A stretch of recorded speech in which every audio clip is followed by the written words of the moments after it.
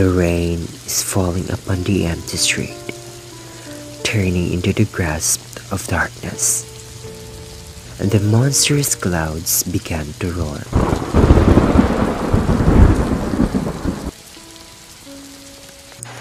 I heard the raindrops falling into the rooftop when my door suddenly opened.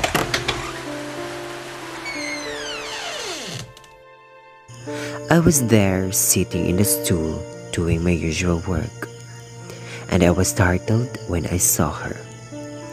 I stopped and eyed her with uncertainty as she leaned heavily in the threshold, clutching a faded scarf tightly around her narrow chest.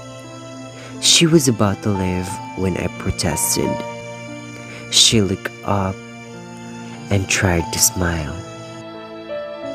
A smile of gratitude that lighted up her face for a moment, but still I can see the pain, the anger, and fear in her eyes.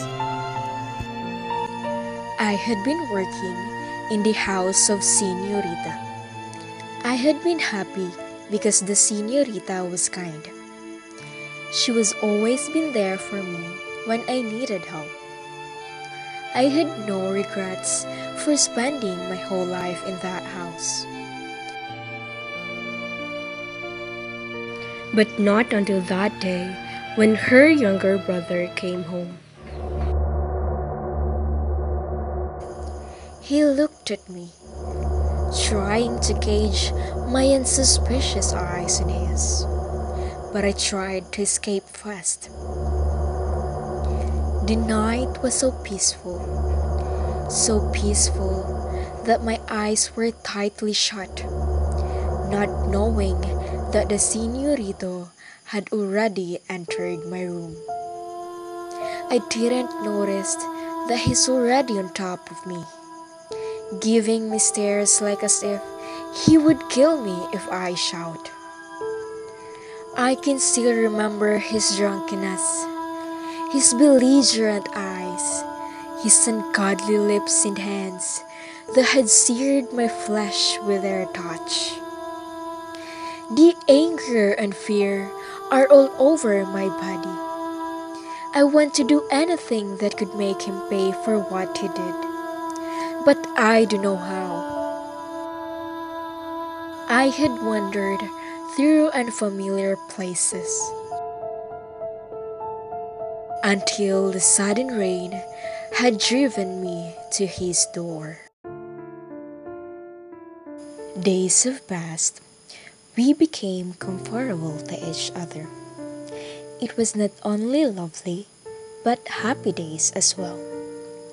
We shared the same dream. We shared the same memories. We shared the same problems. I am ready to marry him. I am ready to offer my life to him. I am ready to be his half till the rest of our lives. But nothing had been said about marriages. His work became steady.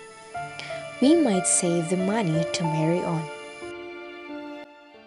I was sweeping the shop one morning, and he left to deliver the pair of shoes to its owner, when a fine lady appeared outside our house. It was Señorita. She wanted me to come back to her. She wanted me to stay again in the house that witnessed the evil exploit of his brother. I rejected her offer. The Señorita gave me money. At first, I rejected. But my mind changed after realizing that we could use the money for our wedding. I gave it to him, expecting him to save it for our wedding. But I was wrong.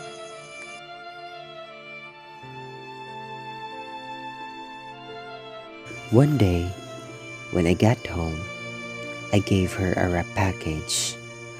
At first, she didn't want to unwrap the small package. Truth hung by a hair, and as long as it conscious of a sharp and indignant agony. It was pretty, although an inexpensive violet of thin silk.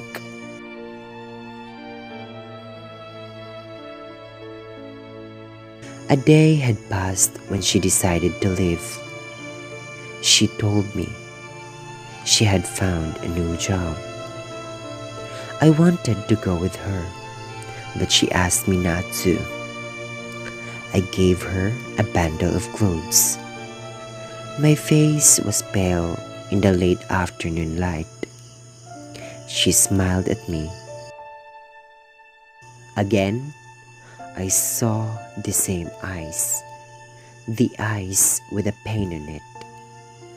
I wanted to ask her, but she already left me. She went back to her Señorita. She went back to the house where her nightmare began. It's been a month, but she never came back. I am still waiting. I am. I miss the every single melody of her voice, the intensity of her hugs, her affectionate kiss.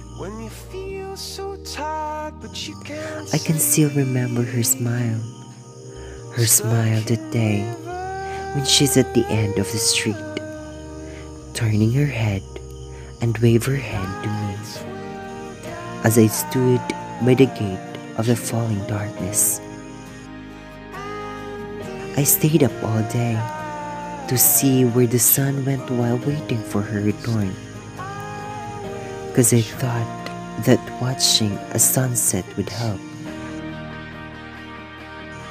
But it left me more. It left me more in the dark. She never came back. See, it's free.